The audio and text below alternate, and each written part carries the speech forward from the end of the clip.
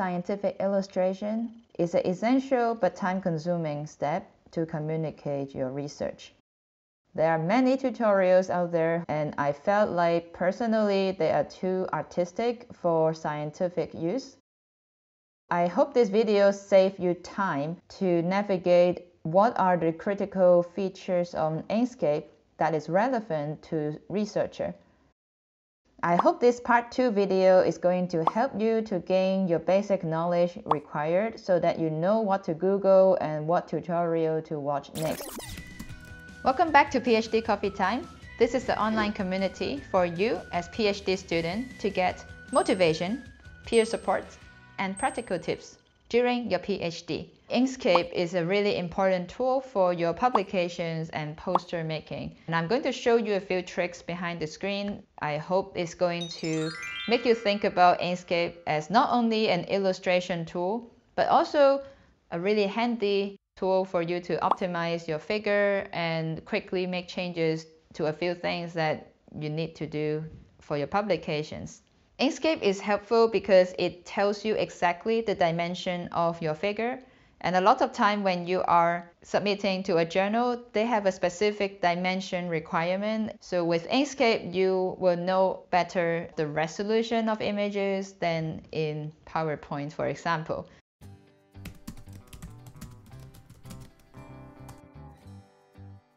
When you are preparing a manuscript for publication, there's often an author guideline and you must read it before you submit. For example, it's everyone's dream to publish in Nature. There is a figure sizing criteria. It's best for your figure to show up as 89 mm by single column width or 183 mm for the full page, and the height of the full page can be as tall as 247 mm. In Inkscape, you can be assured that all of your figures are compliant to all the publication requirements. It's a really helpful way to understand my figure. You can view Inkscape under centimeter, millimeter, inches, or pixels. Well, how it works is all these numbers on the side report the unit that is set on the top here. You can set paper size by going to File, Document Property, and you can see the page size is A4 right now by default. And if you need it to be an A0 or A1 poster, I can just set that up by shrinking my page of view. You can see that now we are actually having 750 millimeter on the top. You can see from 0 to 1,250 millimeters.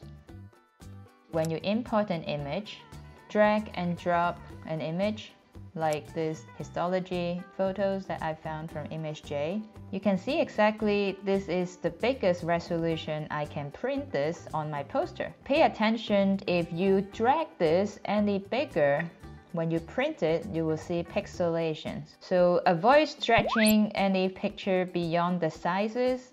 Instead, you can hold down on Control key, scale it back to a smaller size, and if I do this again without holding down the Control key, you can see the aspect ratio could change. You can draw shapes and boxes, and by selecting the path, you can round the side of the rectangle by dragging this anchor point. I can control the stroke style by how thick I want it to be. You will discover in Inkscape many objects can be maneuvered in a much greater detail.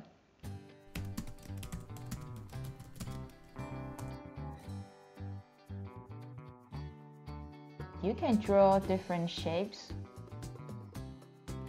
and you can see if you reduce the number of corners all the way down to 3 corners, it will be a triangle, square, pentagon, a hexagon, and so on.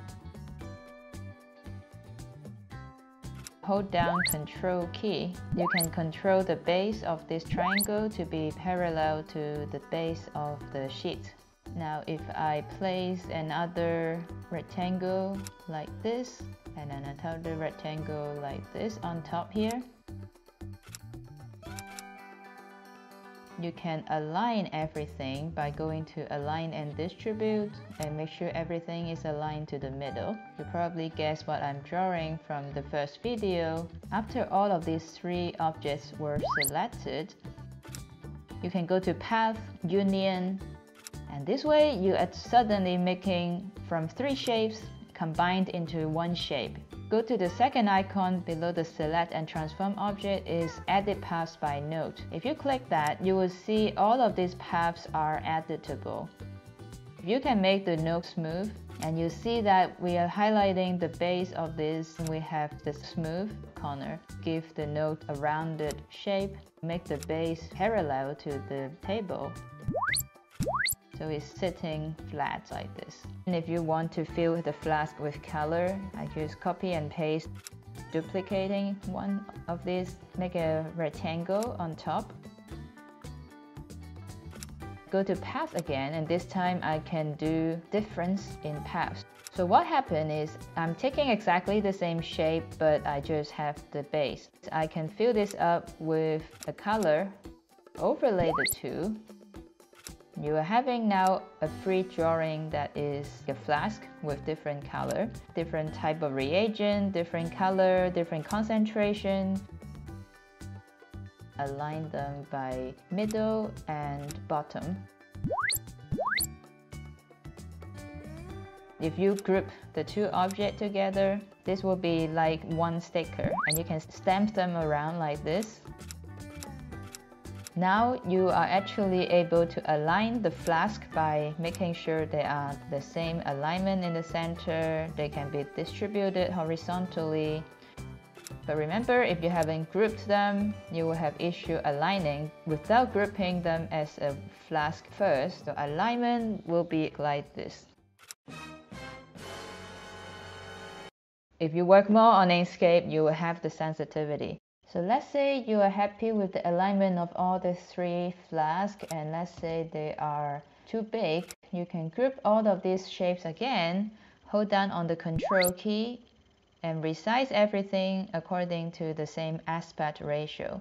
They will be scaled to the same thickness. You can scale with the same stroke thickness by the same proportion. This is an option you can check off or not. But in this case, I am making everything as the same thickness.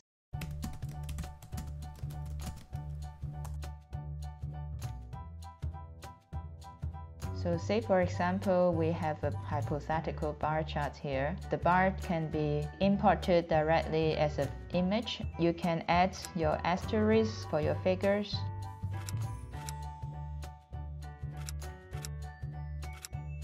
Annotate where are these significance values. So your asterisk can go here. So usually p-values less than 0.05 is one asterisk. You can annotate on the top to depict they are the same statistical group. You can copy and paste the same type of font. You can also change it to method, result, and discussion.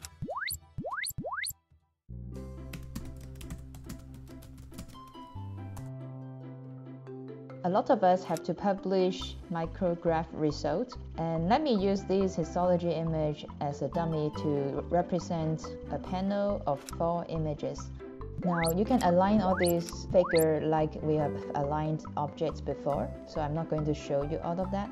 You can add little things like figure A, B, and C on the top corner. Type in the font size. Make it white font to show up better on a dark field image. You could also add a white triangle to indicate any key features on your micrograph. You can also consider using more than one color of arrows if you can publish colored figure. Let's say you need to submit this file as a figure image. You could export this selected area by selecting Export Area. Some of the journals require publishing at 300 dpi, so you could type that in. Select your file names and destination to save the file. That's one thing I always forget is after you click Export As, there is a second button over the lower right corner. You have to click Export, otherwise you won't find the file at the destination. I found myself always forgetting to click the final export button, so I hope this helps.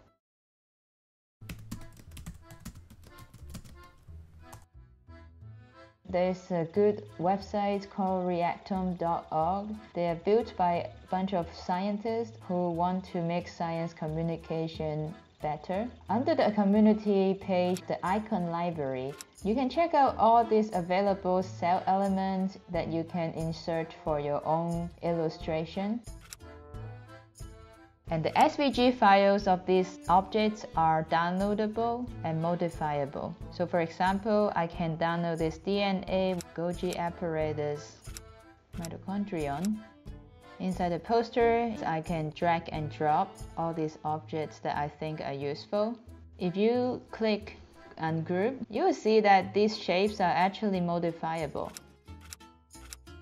Click on the mitochondrion. If you click again on the mitochondrion, you can see instead of resizing, you could actually rotate the image by dragging the corner. And if you ungroup the figure, you can change the color, tailor it, and I've already shown you how to change anchor points. You can see your imagination is the limit with Inkscape. Basically, this is how I would build a poster. I found this a lot more stable and a lot more professional to build than a PowerPoint slide, because being able to manipulate line thickness, being able to make new shapes is a game changer for me.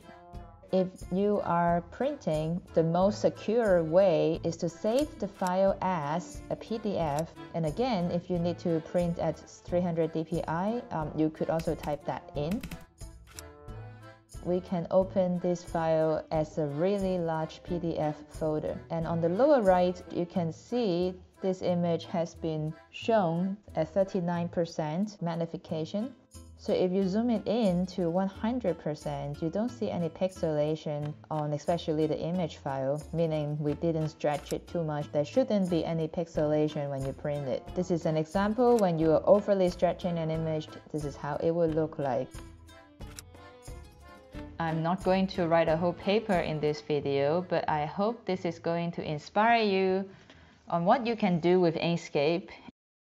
So I hope this video is helpful for you to understand other applications of Inkscape, and you can use Inkscape more often in your publication and thesis writing. If you have any question or comment about using this software, you can leave them in the comment section. Thank you for watching, and I'll see you the next time.